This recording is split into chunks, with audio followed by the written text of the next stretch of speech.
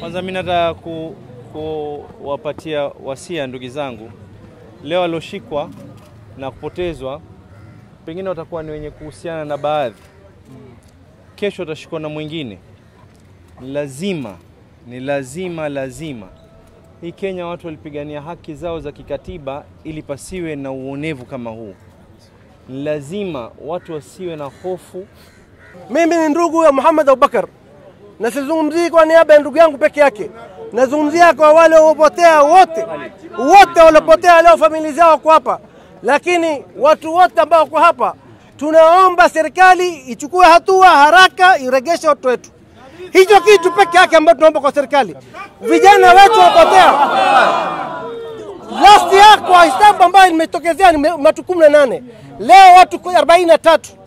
So kwa hivi sasa tunasikia watu 43. Kutoka Muhammad achukulia watu 5 wengine wameongezeka. Na serikali hata kusema kama ni yeye amechukua au mtu mwingine.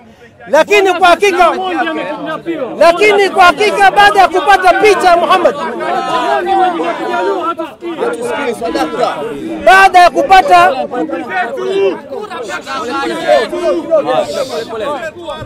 ya kupata picha ya Muhammad iliyowekwa na DCI, hiyo picha imetuhakikishia kwa DCI wanajua Muhammad yuko wapi.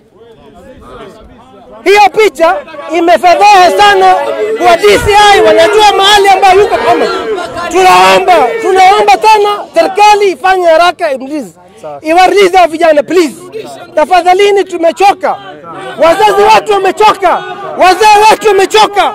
Pressure, shida nyumbani. Nini shida gani Kenya hii?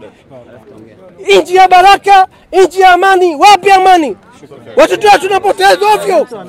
Nini sasa hii? Kenya is a free country. Hii ni nchi ambayo tulipigania uhuru tunavyosema kitambo sana.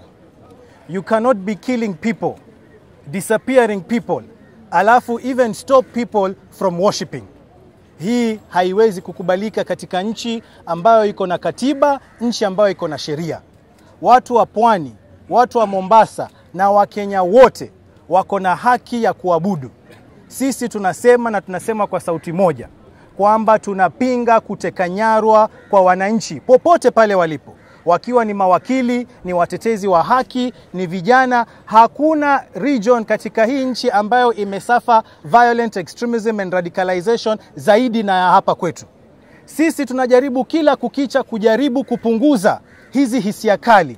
Lakini yale ambayo yanafanywa na serikali, yanayofanywa na vitengo vya usalama, vinaturudisha sisi nyuma kwa kuzidi kuongeza zile hasira zilizoko katika jamii.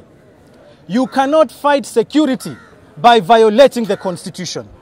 You cannot improve security by abusing the laws.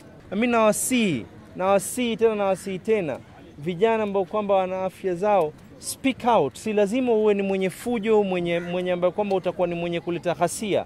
Lakini ikiwa sauti haziwezi kusikika, leo itakuwa ni mwenzako amefanyiwa, kesho utakuja kushikwa wewe. Nani atakayezungumza kwa niaba yako wewe?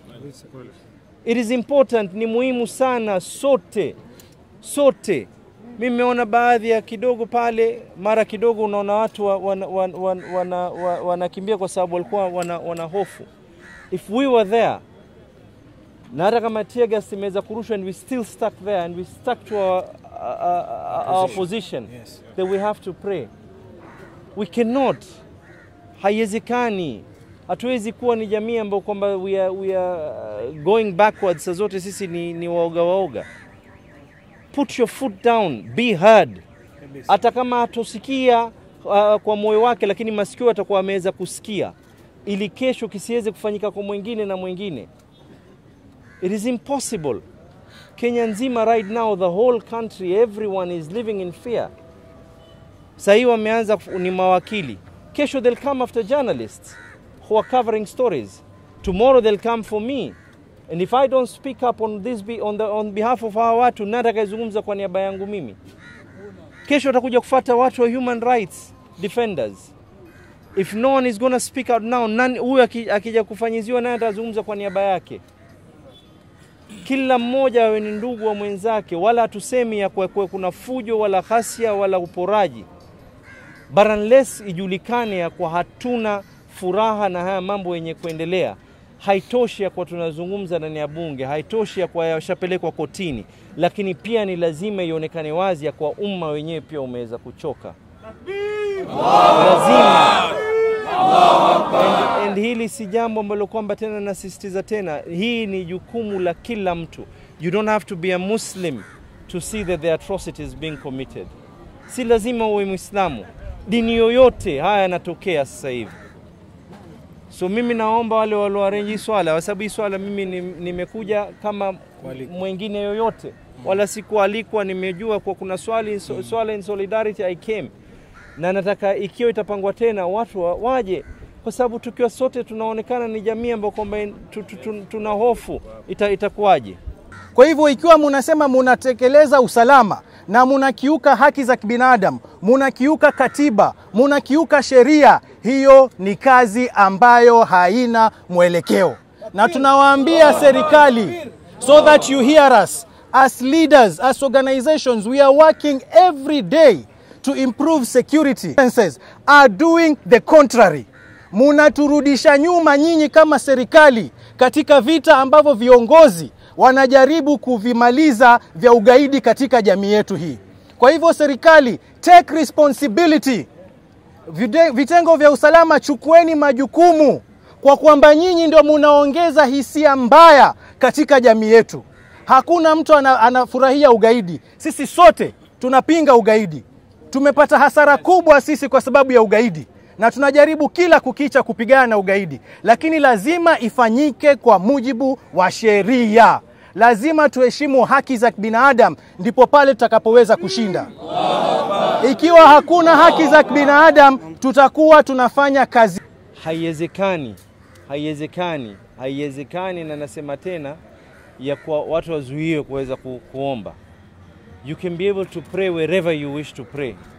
This area has not been gazetted by the security forces or the CS in charge ya kwa ati hapa ni area ambapo kwamba watu wasikanyage. This is not a police state. Mimi nawasihi na naomba tena naomba wale ambao kwamba walioarrange hii swala. Sasa wamesema ya kwa wako tayari ili nini ikiarrangewa tena, hili si jambo ambalo kwamba lifanywe na mtu ambaye kwamba ni kiongozi wa kisiasa. Lazima jamii nzima waweze kujitokeza, kila mmoja. Ikiwa mtakubali watu kuweza kunyamazishwa tu hivi ati paka swala hatuwezi kuswali, hii nchi inaenda vipi? We can't allow it. Na sio kuambiwa kwa ati tunajaribu kuchochea, sababu kama kuchochea ningesema kwa tuanze kutoka na maandamano wala nini, but it was a simple prayer. There was no need for a tear gas canister kuweza kutupwa. Angalia leo tumeweza kuswali, watu wameswali kwa amani.